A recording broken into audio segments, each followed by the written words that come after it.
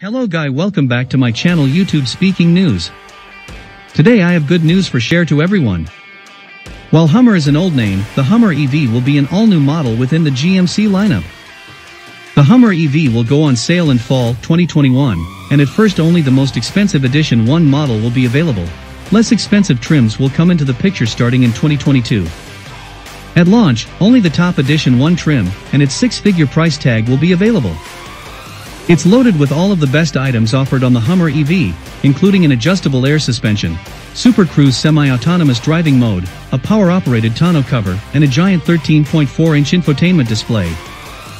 The Hummer EV3X will be the next one to launch, and is scheduled for fall 2022. The Hummer EV3X and Hummer EV2 have a less powerful two-motor drivetrain, and will go on sale in 2023 and 2024, respectively. Engine, transmission, and performance.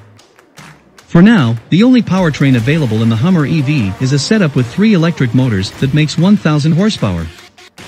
All-wheel drive is standard and GMC estimates a 0 to 60 mph time of 3.0 seconds, which the company says is achievable thanks to the truck's What's to Freedom launch control driving mode. GMC is also quoting a dubious 11,500 lb-ft torque figure from this powertrain, but that estimated number is almost certainly calculated through the torque multiplying effect of the truck's gear ratios.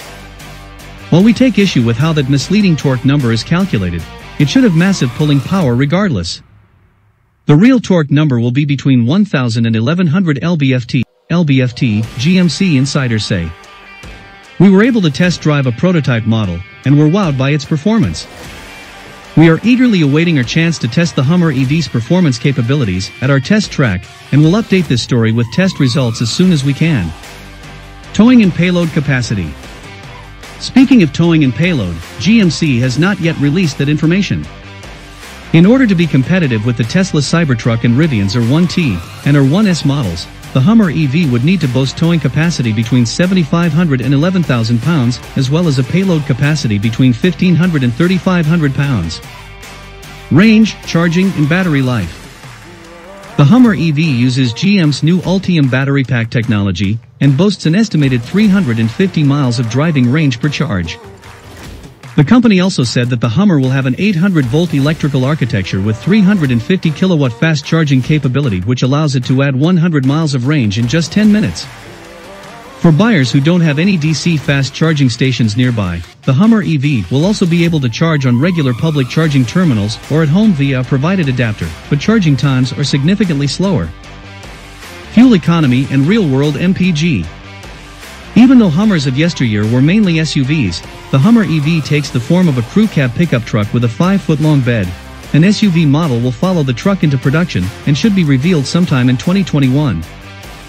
The Hummer EV's cabin is similarly spacious to GMC's Sierra crew cab pickup truck, and the interior can be opened to the elements via a novel removable roof that reintroduces a T-top-esque design popular in GM sports and muscle cars in the 1970s and 1980s. When in place, the transparent panels are akin to a normal panoramic glass sunroof, but lifting them off and stowing them in the Hummer EV's front trunk gives the truck a convertible vibe similar to that of the Jeep Gladiator. Inside, several moon-inspired touches such as a moon boot footprint on the dead pedal and speaker grills that show the Sea of Tranquility serve as not-so-subtle reminders of GM's connection to NASA astronauts and the electrically powered Apollo 15 lunar rover that the company helped engineer. Thank you for watching my video.